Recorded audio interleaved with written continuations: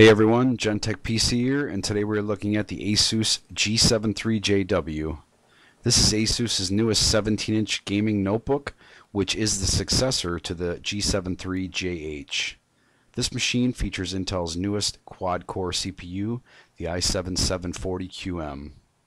Also 8 GB of DDR3 1333 MHz memory, which is now standard in the JW, two 500 gig 7200 RPM hard drives, the NVIDIA 460M GTX with 1.5 gigabytes of DDR5 VRAM that fully supports DirectX 11, a full HD 1920 by 1080 LED backlit screen, a fully backlit keyboard, a single USB 3.0 port, and a Blu-ray drive, which is also standard now in the JW.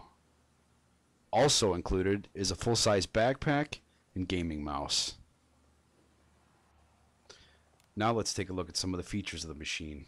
And first we will be looking at the webcam. The webcam is 2 megapixels with an LED indicator light next to the webcam, which will turn on when in use. Over to the right of the webcam we have the built-in microphone in the bezel. And now down below we have the touch panel, and starting from the left we have the audio mute button, the turbo button for automatic overclocking of the CPU,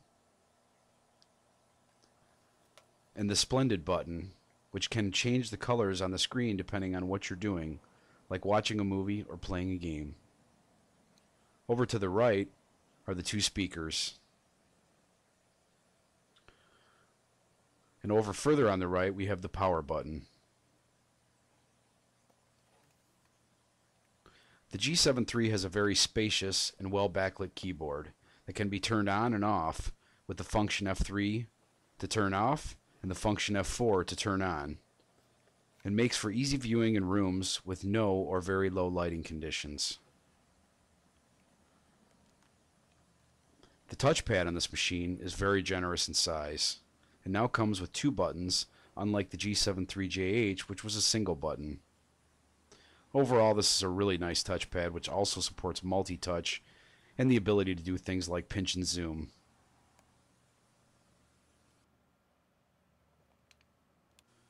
Now we're looking at the exterior of the machine.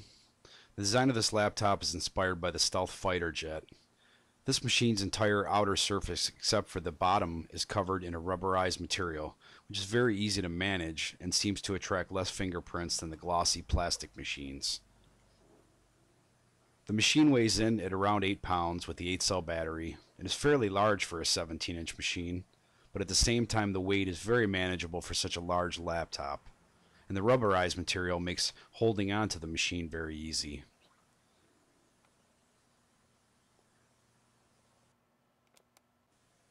Okay, now we're looking at the left side of the machine. We're going to start with the Ethernet port, a USB 2.0 port, the Blu-ray DVD-RW multi-drive, another USB 2.0 port, and finally the audio inputs for headphones and microphone.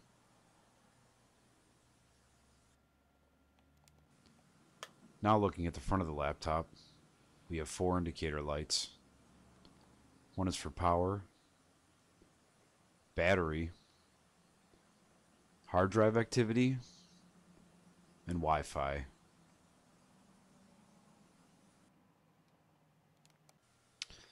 Now over to the right side of the machine. We have the DC input jack for power, the VGA port, HDMI 1.4 port, which is new to the JW and supports 3D Blu-ray and 3D gaming with the right 3D television and/or monitor. Here's another USB 2.0 port, also a USB 3.0 port, and finally the 5-in-1 card reader.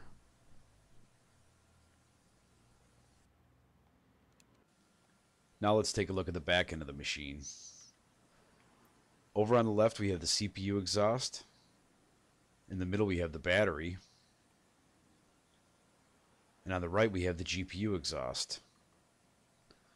Overall, this machine is extremely quiet.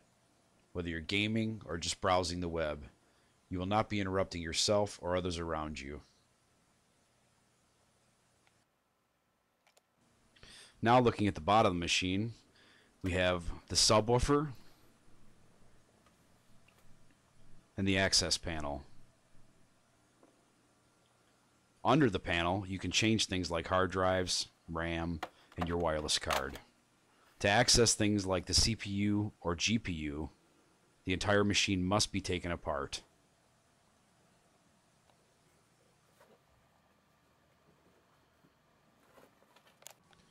Now we're going to look in the device manager, and here is the 460M GTX. Here's the Windows Index Score, a 3D Mark Vantage score, and also the temperatures of the CPU and GPU at idle and when fully loaded. All of this was done with stock thermal paste. Thank you for watching our video, and I hope you enjoyed it.